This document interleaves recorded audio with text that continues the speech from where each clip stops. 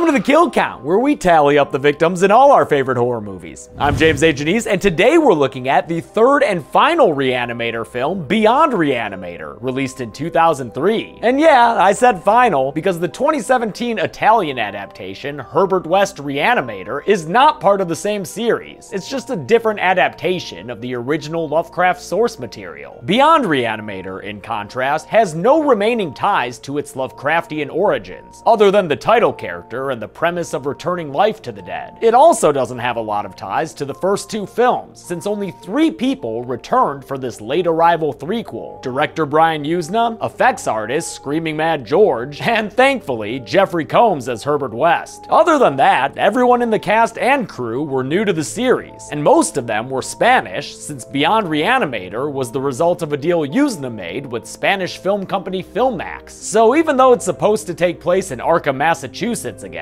it was filmed in an abandoned Valencian prison and features a whole bunch of inmates and prison guards with heavy Spanish accents. Any last words, pendejo? Is that a little weird and unbelievable? Yeah, maybe, but that's also how you could describe this whole damn series, so whatever, man. Beyond Re-Animator has essentially the same story as the original, with another wide-eyed young doctor being corrupted by the wily Herbert West in the pursuit of scientific discovery. But this time through, West claims to have found the secret to turning his reanimated zombies back into normal functioning human beings. That secret is nanoplasmic energy, which basically looks like a jar full of fireflies, and things get pretty gory and downright silly as West tries to perfect his latest batch of super science serum. Perhaps its foreign production is why the movie never hit theaters, instead premiering on the Sci-Fi Channel, much to Jeffrey Combs' chagrin. But don't let its television premiere fool you. This is a gory, booby movie that was merely edited down to a PG rating for TV. Obviously, I'll be using the R-rated home video release for the kill count, so I'll be talking about all the stuff you're not supposed to be watching, even if I do gotta blur a lot of it to avoid getting yelled at by YouTube. How many victims will there be as West tears through a prison in the name of science? Let's find out and get to the kills.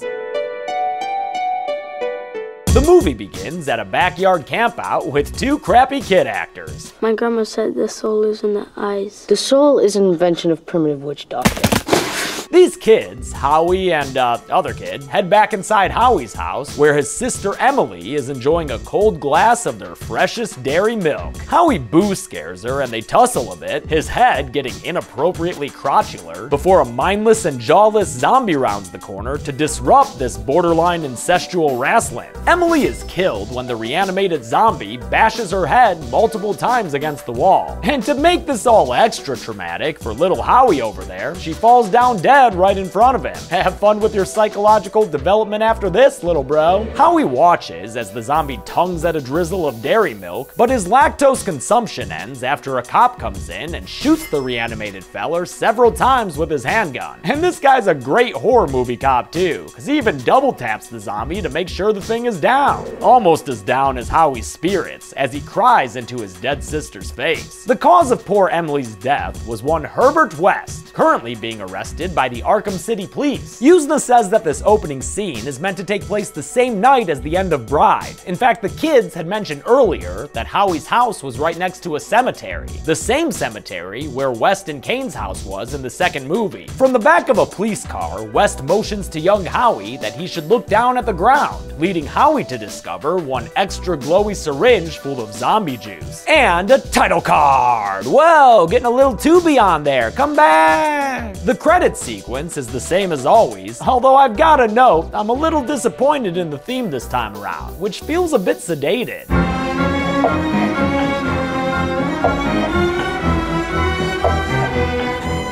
No bueno. We pop out of the credits 13 years later, where an adorable rat gets caught in a trap courtesy of Herbert West. He uses the animal for his fricky mad science experiments, but his work proves laborious since he has to be sure to keep it secret from the prison staff like the Sergeant Mancho dude. Unfortunately for West, it turns out his latest test subject was actually a rat named Ratty, who this inmate Cabrera regards as a pet he cares so deeply about, he's ready to rip feet off to find him. Where's Ratty? Calm down, Cabrera. Vampire priest guy doesn't know anything. This prison is run by the slimy warden Brando, who's currently being interviewed by reporter Laura Olney, played by Elsa Pataki, who would end up being a part of those Fast and/or Furious movies I still haven't watched yet. Apparently by this point though, Pataki was already well known in Spain, and Yuzna said he'd get hit by paparazzi whenever he was out with her and another famous actor they had for this film, Santiago Segura. So if I went out to have a dinner with them,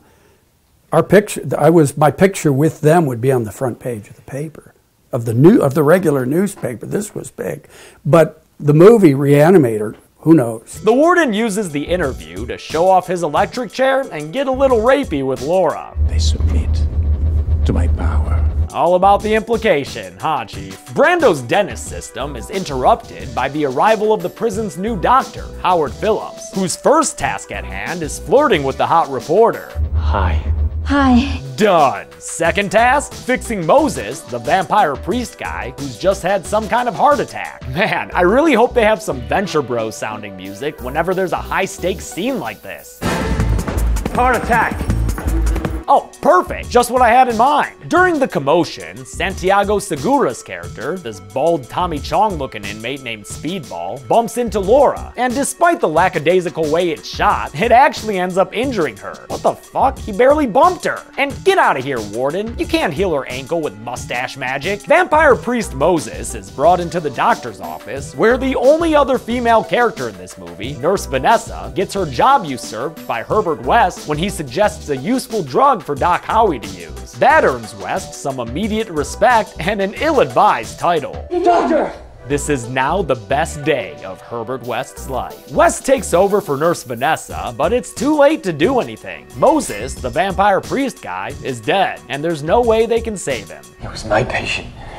For 5 minutes. Womp womp. Howard tells West that he already knows all about it because he was Howie, the little kid who saw him get arrested the night his sister Emily was killed. And turns out he kept the syringe of reagent he found so that all these years later he could reunite it with its rightful owner. As to be expected, West immediately gets to work using the serum. And since Howard is essentially just Dan Kane with a new name, he lets it happen after some weak sauce protestation. Someone could come in. They inject Moses with that Verde de la Vida, but when nothing seems to happen with him, West chalks it up to the reagent being too old. But best check your back, Herbie Dubs, cause Moses is rising from the dead right now. And you thought that was Jesus's gig, huh? A zombie fight breaks out and that guard Mancho returns to get his forearm monched on, but eventually the reanimated Moses grovels at the feet of Warden Brando, and Mancho is able to subdue him. West tries to explain that Moses's behavior is the result of an unexpected medication side effect, but Brando is skeptical of his claims. You just added 12 months to your sentence. Wait, what? Wardens can't just add time to a sentence? That's not how our justice system works. They can order inmates into solitary confinement though, which is what the warden does to Moses. West goes to return to his cell, but not before telling Howard what became of Dan Kane.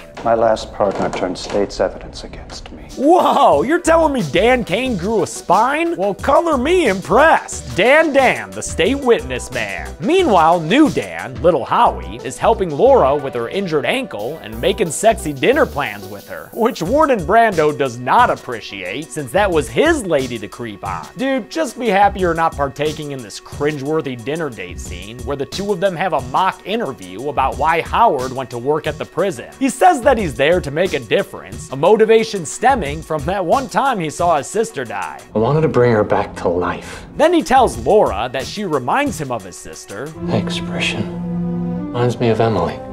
Your sister.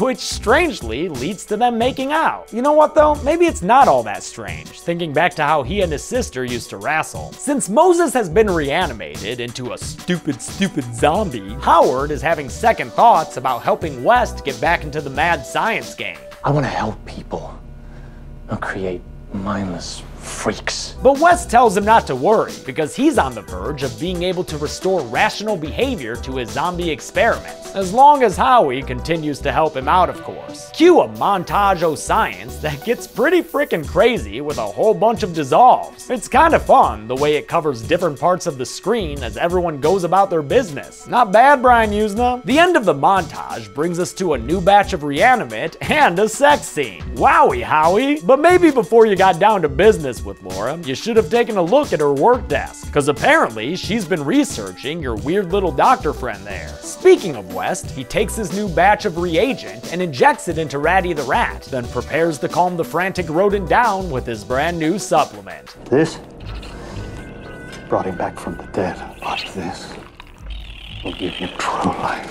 Herbert's lightning in a bottle there is nanoplasmic energy, or NPE, and he says it will return rational behavior to the reanimated experiment. Whoa, dude, we're like in a cell, man. That's wild shit. Unlike Ratty the Rat, who's downright domestic after that shock of NPE. It works. Wes takes Ratty to the prison courtyard and gives Cabrera his pet back, buying himself some safety from an ass beating since he is now the Re-Animator. Laura arrives at the prison in her finest pair of stockings so she can convince Warden Brando to give her more access to the building, the better to write her nebulous story. After she winds up in Moses' cell, trying to ask him questions, the zombie gets aggressive towards her. He ends up attacking Warden Brando, which earns him a retaliatory cane beating. The beating knocks Moses out, but Brando thinks he's killed him. And even though Laura promises not to tattle for the supposed murder, he still threatens her with sexual violence and pulls a Vince McMahon. You hurt me. Bark.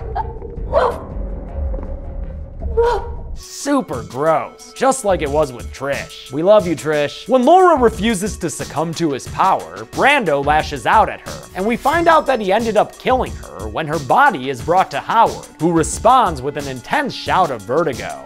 No! Not you, Laura! Howard clears the room and immediately follows West's suggestion to inject his lady lover's corpse with a batch of glowy goodness. He sticks it in her and she comes back to life, shaking violently and spitting up orange spittle.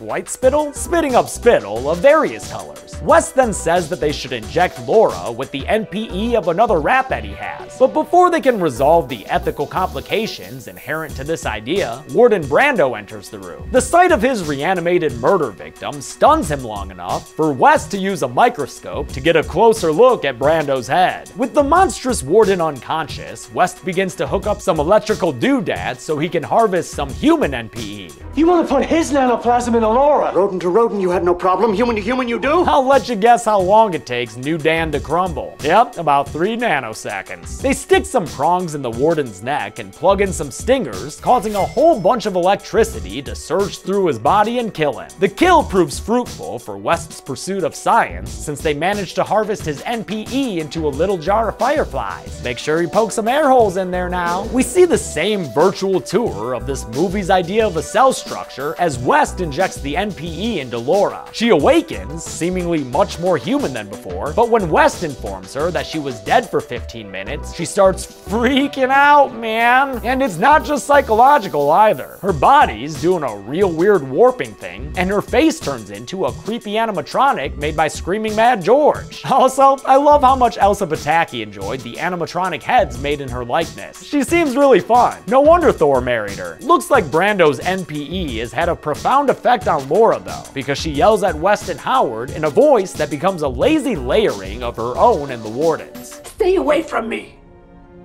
Both of you! Elsewhere in the jail, Moses and Cabrera argue in their cell over whether or not Ratty qualifies as food. The fight is broken up by Mancho, who ends up getting knocked out with his own nightstick, and with his keys at their disposal, Cabrera opens the cell block doors, and causes a prison riot to break out. Some guards get stunt-tossed over a railing and or pushed around softly in the background, but I'm not counting any of that stuff as kills, since it feels more kids programming than anything lethal. These prisoners are more concerned with rebelling fighting against mattresses, I guess. Cabrera, for his part, is just happy to have Ratty again. But when his lovable fur baby goes all rodents with a Z on him, he heads out to beat up West for messing with his beloved pet. Cabrera informs the doctors that there are no guards left to help them. And hey, since that's the case, might as well aggressively harass this woman right here. But Cabrera didn't count on Laura's new temperament, and she manages to get away from him. Howard chases after them, and although I won't count the first two guards he sees as dead, since their fighting's on par with the Adam West Batman series, I will count the two splayed out in this little control center area, since they're clearly meant to be dead, though still in a PG sort of way. Howard ends up getting rescued by some armed reinforcements who seal him off from the rest of the prison in an effort to keep him safe. That means he won't be able to help Laura, who's now on her own, hiding from angry inmates and discovering more victims for me to add to the count.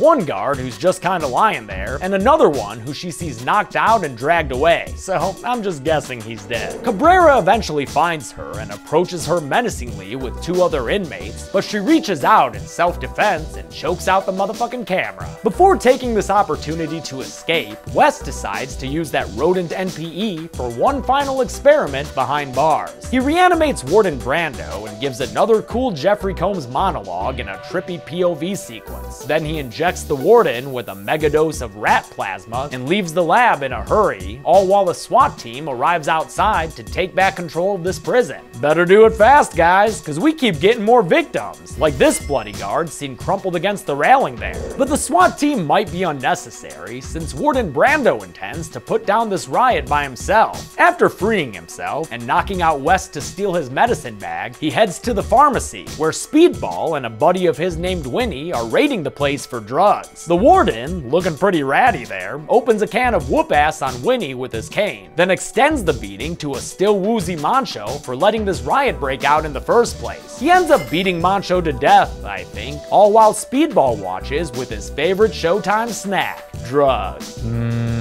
Brando decides to reanimate Mancho with some reagent from West's bag, and the psychedelic psychoactive gets Speedball psycho excited. Good stuff. As he uses the serum to wake up Mancho, Laura wakes up on her own to find those three menacing inmates dead before her eyes. Apparently, she killed them all using a knife, and saved a special fate for Cabrera, who she somehow cut in half. How'd you manage that one, Laura? Got an idle hand there or something? The warden finds Laura and makes his most appealing rat faces at her, not noticing when Speedball steals a couple of syringes out of West's bag. While the warden and zombie Mancho creep out Laura and tie up prisoners to hang, Speedball injects himself with the reagent, kicking off a ridiculous drug trip sequence that sounds like it was scored by Danny Elfman. What the fuck? Is Speedball trying to shoot himself up or find his stolen bicycle? Howard makes his way back through the prison and finds West, who he's mighty pissed at. After all, West had said Laura would be normal after the NPE. It was a theory. Oh God, it is you! But I also love you. I don't even know anymore. Damn it, West. Herbert tells him that if he wants to find Laura, he should probably look for the warden. The warden, but he's dead.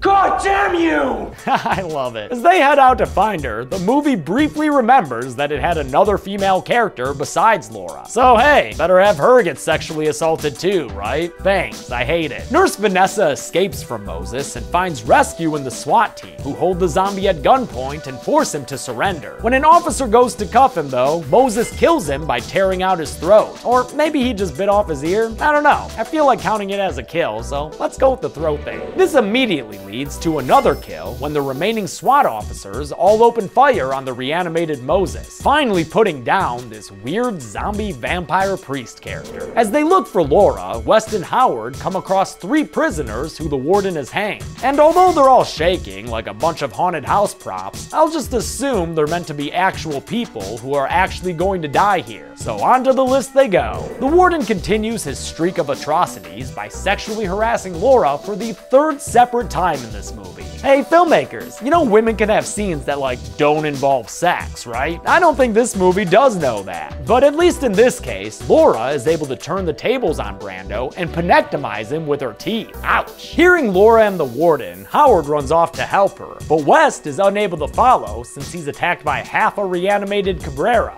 which actually looks really fucking great. Seriously, this is one of the best looking half people effects I've ever seen, and it looks like they did it with some pretty simple green screen pans. West temporarily frees himself of the semi-nuisance by swinging Cabrera around and away, but I guess this ended up being a difficult feat on set since at first they forgot to make a lightweight version of the body. So the day came, and it turns out that the body that they built was like, you know, oh, I don't know, 120 pounds.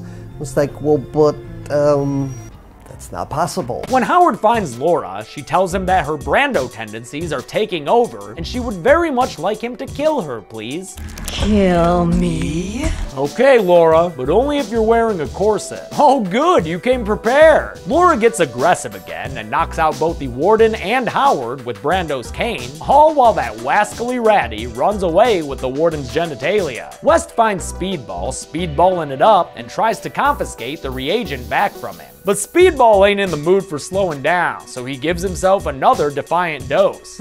Wonder what this is about to do. Oh, it's, geez, warping the hell out of his face. And popping out his eyeball, and bursting open his stomach, okay! And yeah, I'm gonna count this as a kill, even if this crappy looking puppet left over appears to be somewhat alive. Hey, man.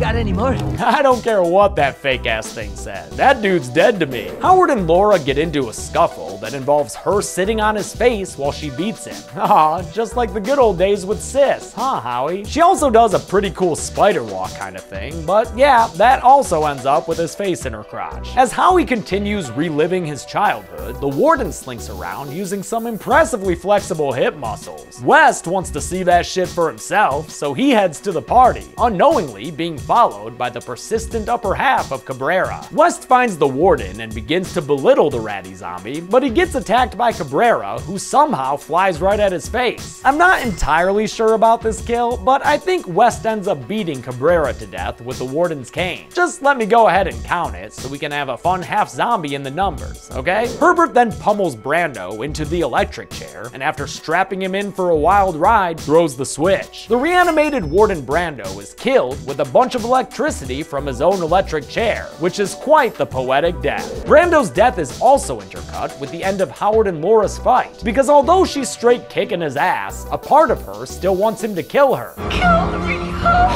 See, he does so by grabbing a nearby knife and slitting her throat several times with it, getting blood all over himself in the process. In fact, he swipes at her so many times that when West finds him shortly thereafter, Howard's cradling Laura's severed head like he's Angela Baker on a summer camp beach. West doesn't have any sympathy to offer, and instead just steals Howard's credentials and slips the hell out of there. And so, as the SWAT team discovers Howard in a compromising position, West is able to earn some unsanctioned parole by claiming to be the prison's doctor. As West escapes, passing the reanimated Moncho on his way out, Howard is taken away for imprisonment. And it's unclear if he's just seeing things or if Laura's detached head really is opening her eyes and laughing. But either way, at least Howie's able to have a giggle there, mate. The movie ends with Herbert West walking away into the night with his newly earned freedom in a pretty damn cool shot. Oh, and then during the credits, there's more stuff with Ratty and the Dick, since the Dick gets reanimated so the two of them can have a shadow boxing match with lots of wacky sound effects. Wow, and the Dick wins! I can't show it unblurred here, but just imagine one of those little slug things from Marble Madness. You know, the ones that turned into acid sometimes? Fuck, that game was hard. How many people fell victim to Herbert West's pursuit of a better reagent? Let's find out and get to the numbers. Come on, Ratty, let's go. Ratty, are you okay? Ratty?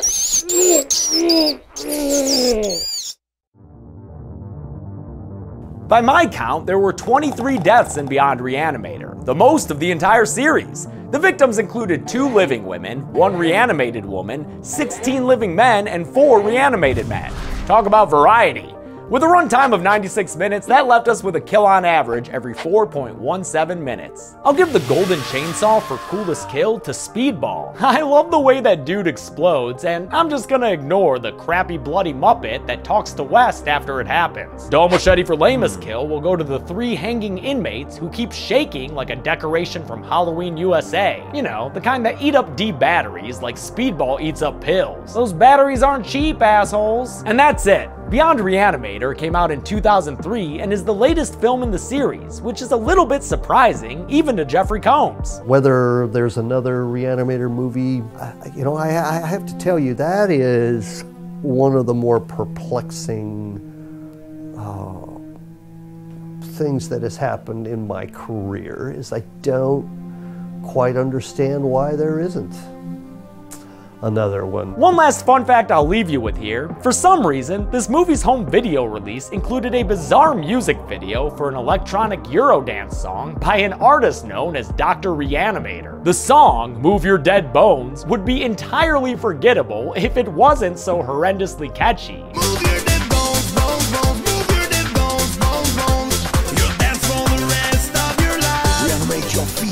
The best thing about this song, though, is that it became popular in the furry community in 2008 after an artist named Zarla made a flash animation music video for it.